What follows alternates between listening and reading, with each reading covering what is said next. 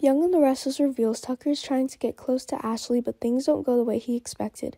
As Ashley soon discovers his relationship with Audra, Tucker is just trying to take advantage of him. His feelings define the Jabbit approach. The purpose of Tucker's return here is only to satisfy the conspiracy to dominate the CEO position of Newman and Jabbit.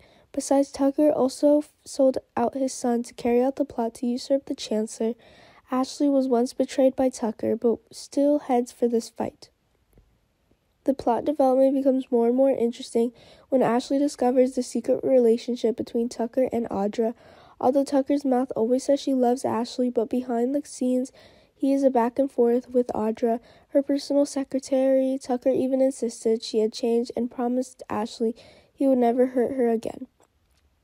Before Tucker returned to GC, everyone was worried that Ashley might get hurt again. After all, she's been so lonely for the past few years, and she still has chemistry with Tucker. But she won't fall in love with him again. Even if Tucker takes them on a romantic date, she still tries her best to resist his very seductive ways.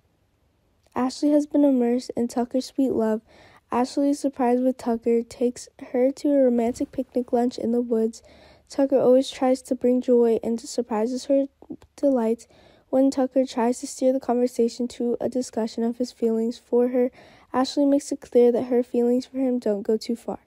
Because Ashley also wants to take time to dig deeper into human nature and what is Tucker's motives for wanting to get back with her, Ashley also thinks that Tucker might be after her, but rather Jabbit.